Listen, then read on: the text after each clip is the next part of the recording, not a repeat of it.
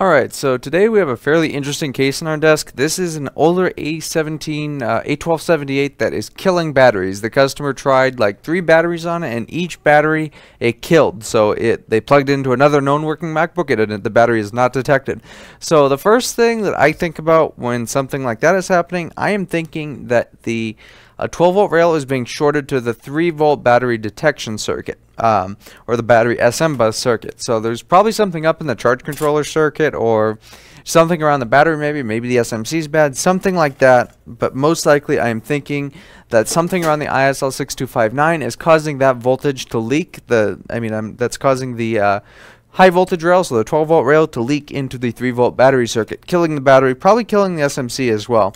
So this is an older ancient 2879 from 2010. This is a old board. This is a dinosaur, but the customer still wants to move forward with fixing it, so we're going to go ahead and do it. So the first step is going to be a visual inspection of the battery charging circuit, which could very well be responsible for our issue. So here is the battery connector right here. So this is just a simple connector. We have our 2 SM bus lines here, as well as the 12-volt battery line and ground. That's all there is to it. Here, wonder what this thing does. So this is very clearly corroded and looks pretty nasty. Look at that corrosion right there. Looks really, really healthy, doesn't it? Anyway, let's go ahead and look at the board view and schematic and see what this chip does, because this chip is going to be responsible for something. Let's see what it does. Let's go ahead and move, put the right board view on our screen and have a look. So we have the right board view up here, and we could see this is U7000. So U7000 is what? So here's U7000 right here. We notice we have some charger lines. Wonder what this does. PDF, open.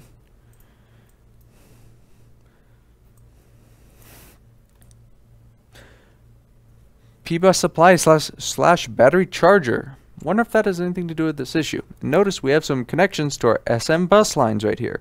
SM bus is the SMC communication lines to the battery charge controller and to the SMC. So here is here's our charge circuit right here. Let's go back over to the board view and note that this area was incredibly corroded right here. It was decimated right around here. And notice that we have our SM bus lines right here, and we have PP3V42 and some other charger lines. Now PP3V42 in and of itself should not cause an issue. That's right around the same voltage, so it's not going to cause an issue. Charger AMON, I wouldn't think it would be, but these could if any voltage was crossing across.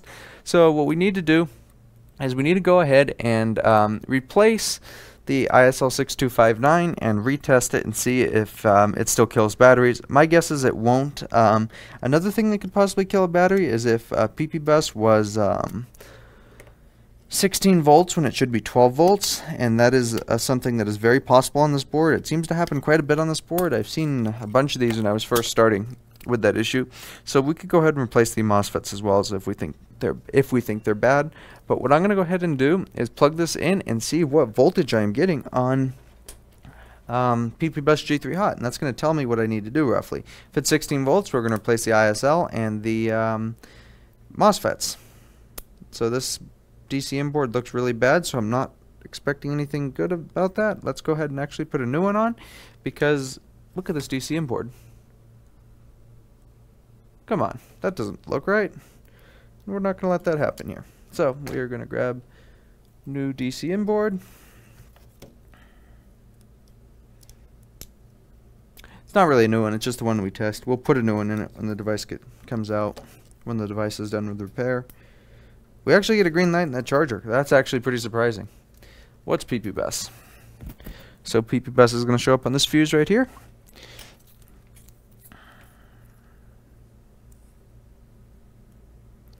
PP bus is 12.32 volts, so those MOSFETs are actually okay, so that is ruled out. So what we're going to go ahead and do is replace the ISL6259 and see if it still kills our battery. There's another battery in there right now. Hopefully that one did not get killed, but we will see. So we're going to put some flux down.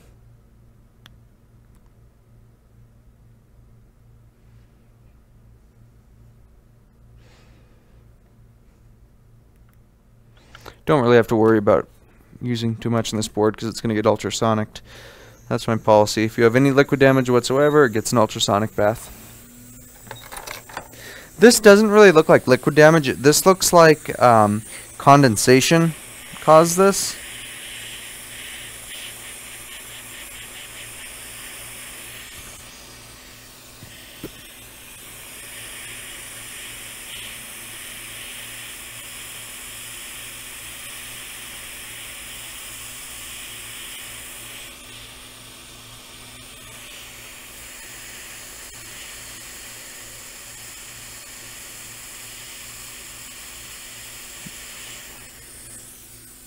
And those SM bus lines look really nice. So these two pins that were corroded are the SM bus lines right here.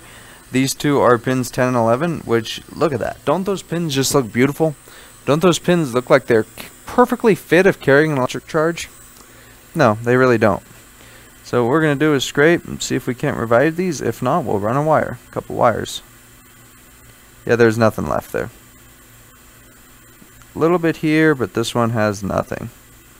So I'm going to go ahead and wick away all this junk around here. Grab some fresh solder.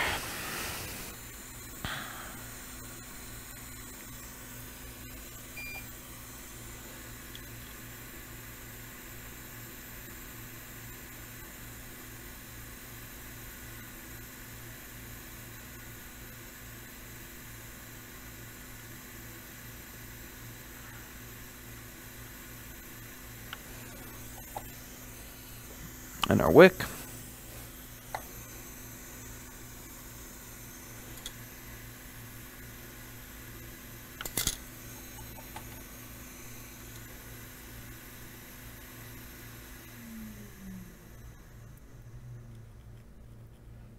Knocked one pin over, one pad.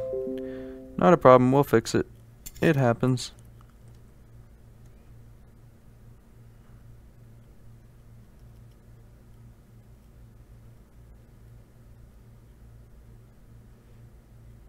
Alright, so one of these pads is okay, we could actually reuse that, but one is definitely going to need a wire.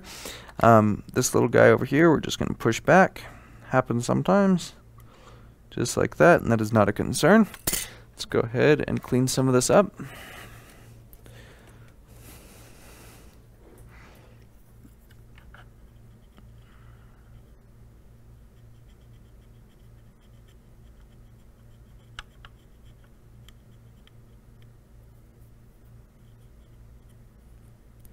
See, that pad came back off. We'll go ahead and push that right back. See that? That pad is trying to escape, but we're not going to let that happen. Back over here. Perfect.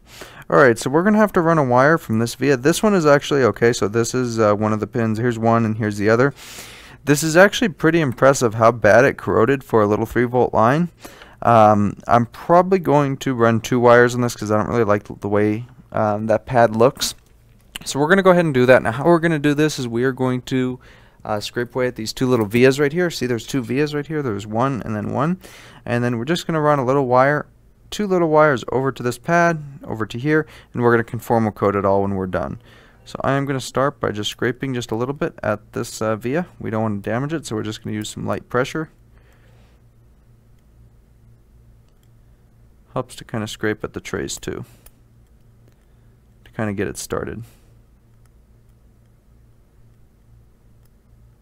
And if you ever feel like you're struggling or it's too dirty or whatever, just get a little alcohol and put it over the area. The alcohol will help you,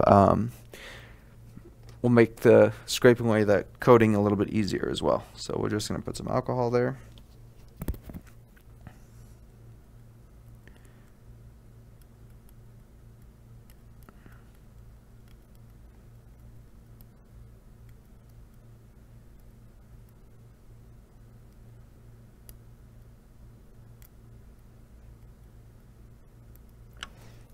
More.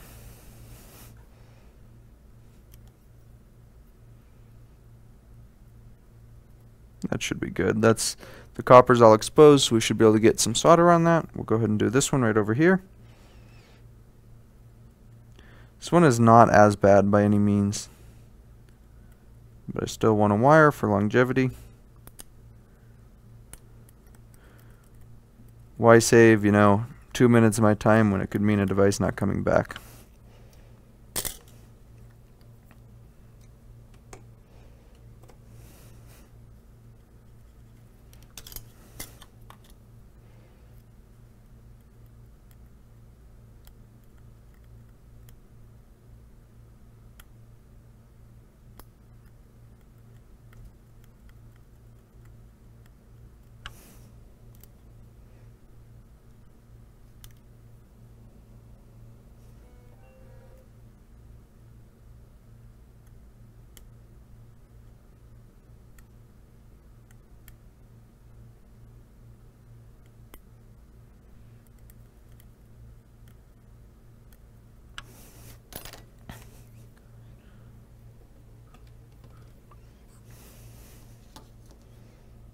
More alcohol.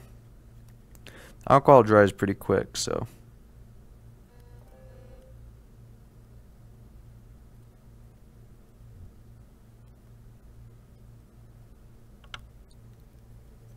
That's completely off frame, oh well. You guys might have missed what I was doing, but yeah, I was just scraping away at these vias. So I apologize that was off frame. It's kind of hard to tell when it's off frame because what I see is completely different than what you guys see through the scope. But that is good. That is ready for soldering. Let's get some wires on these two vias. Little flux. Get our iron now. Let it get nice and hot. This knife tip is really good for stuff like this because you could use the little tiny edge to really get in there on certain stuff. I mean, don't get me wrong, there's stuff this tip is just not good for at all, but stuff like this it's amazing for.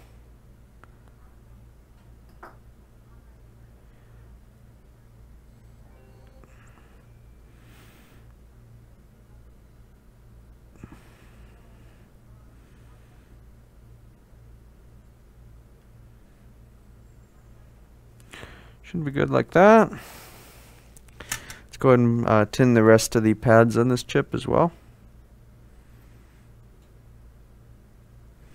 because we're going to replace it very shortly.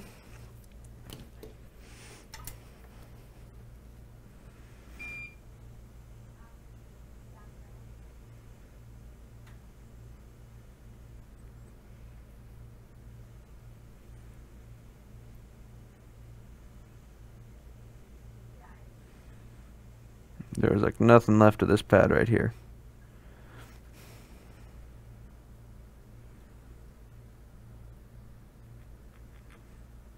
That's good. There's this little tiny piece of that pad that came off, and it's right here at the edge of this chip. I want to get rid of that. It is gone.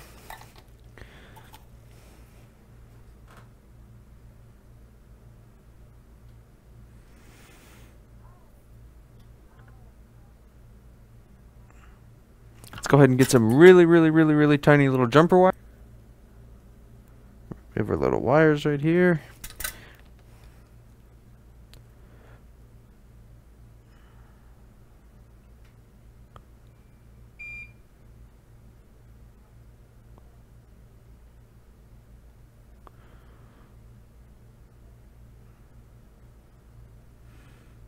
Be pretty careful with these, because they're so thin and so fragile.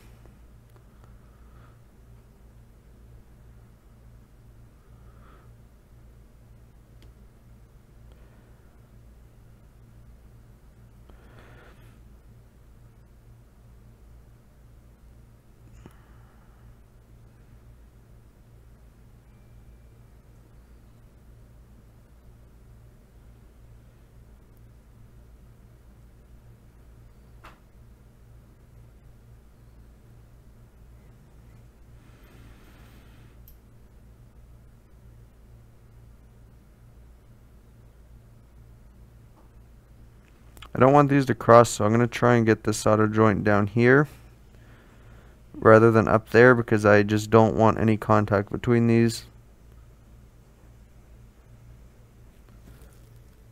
This one's like the perfect length.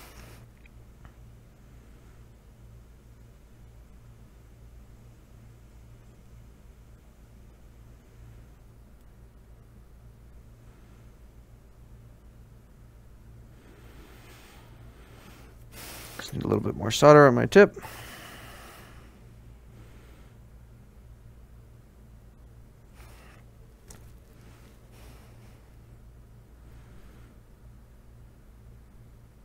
It's down there.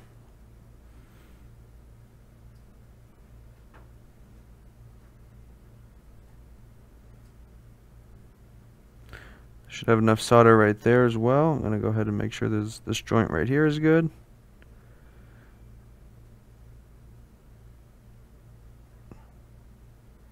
It looks good.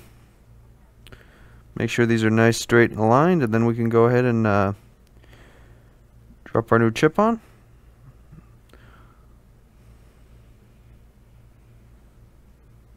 Pretty much as good as I'm going to get it right there.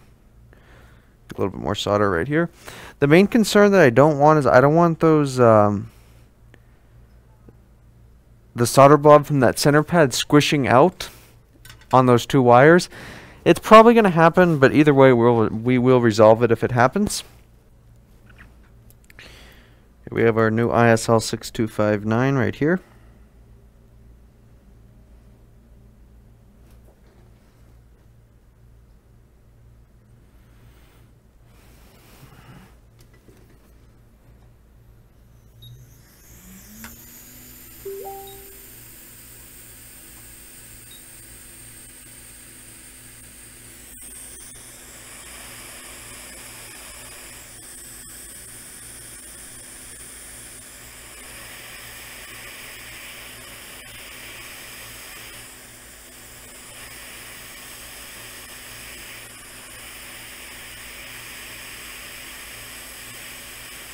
It's always a pain to align the chip when you have wires under it. It really is. It's not fun.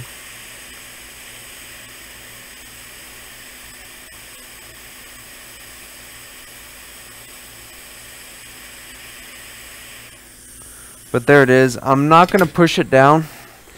As long as all the pins are connected, we'll be okay. We do have to touch up right here because one came off. And see how these pins are touching, but I don't like them. So I'm going to go ahead and resolve that. But first things first, I'm going to go ahead and get that little pin soldered back on that trace. Then we will conformal coat this green as well. Or put green conformal coating, as I should say. Doesn't really matter. It's connected, but it's dry. A little bit of flux.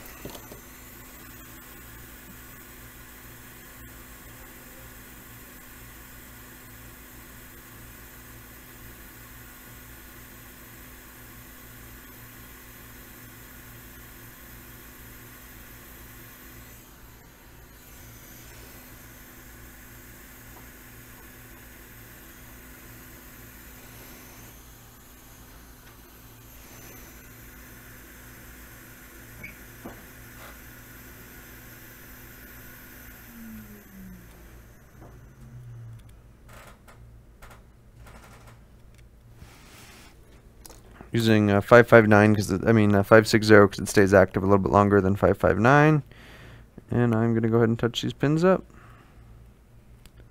just like that. That's how I want them to look, as they look right there. Do that for all four sides. This side looks actually pretty good. So I'm going to leave this side alone. It looks fine. This side doesn't, however.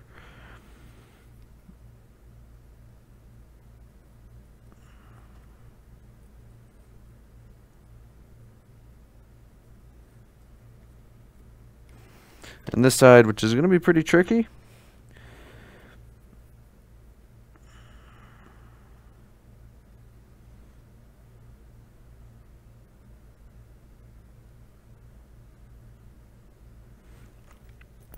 I want to get some nice joints on these little pins to the chip as well.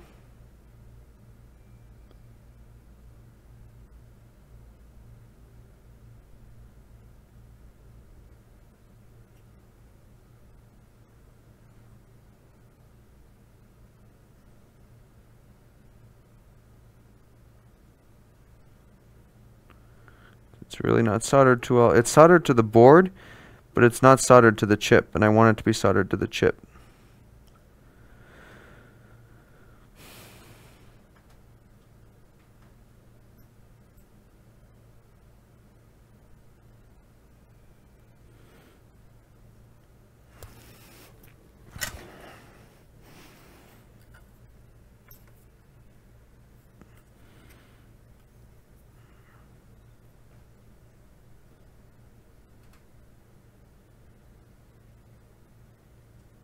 I think it's alright. We're going to go ahead and test it in a second after I get this one soldered.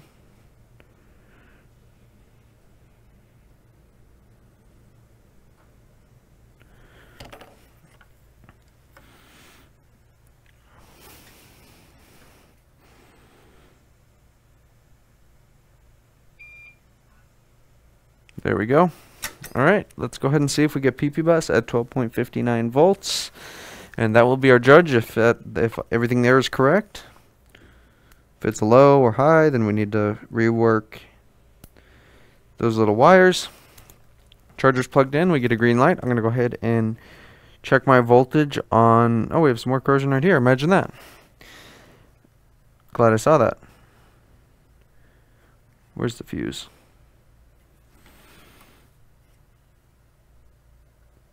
Here's fuse. I'm expecting it to be a little bit funny because there's flux around it, and I think we've covered this in a previous video, but any flux near the ISL can produce skewed readings.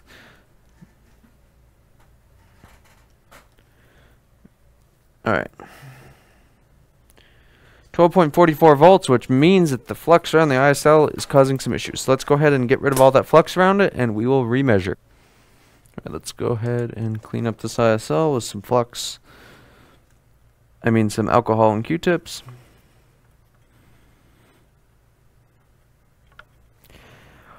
No clean flux is slightly conductive. I know it says it doesn't. This is mainly the case in high impedance circuits. It's not really a problem in low impedance circuits, but in high impedance circuits it can cause some voltage leakage, which will cause that weird 12.40 bug that we see when there's flux around the ISL.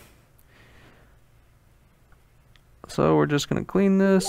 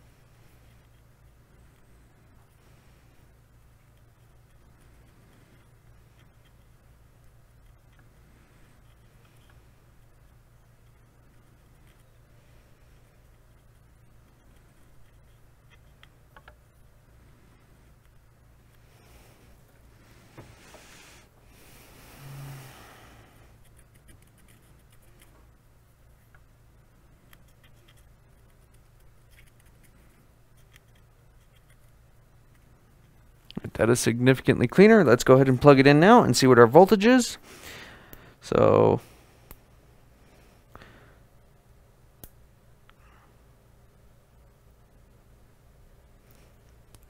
charger is plugged in. We have a green light on the charger.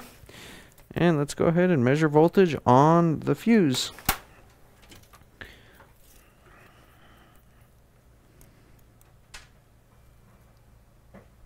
And we have 12.59 volts. Let me show you guys on camera. And you guys are probably going to be wondering why I'm wearing something different than the last video. Well, I had to stop the video yesterday, and we're back the next day, and I'm working on it. So that is why.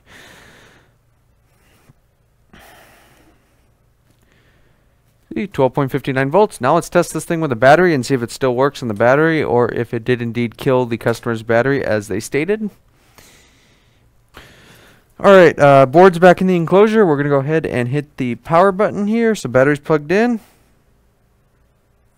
And the fan spins. Look at that. The fan actually spins. Let's see if it chimes and posts. That is a chime. And this is hopefully an Apple logo. I am not going to let this boot fully because this is a 5400 RPM spinning hard drive and this is a Core 2 Duo, so we will be here a long time. But you see the progress bar, this is booting and this is fixed, so we should be good to go. Thank you for watching, and I hope this helps you solve your problem. If you have a similar issue that board is killing batteries, probably an issue around the ISL as usual. So anyway, that's it for today.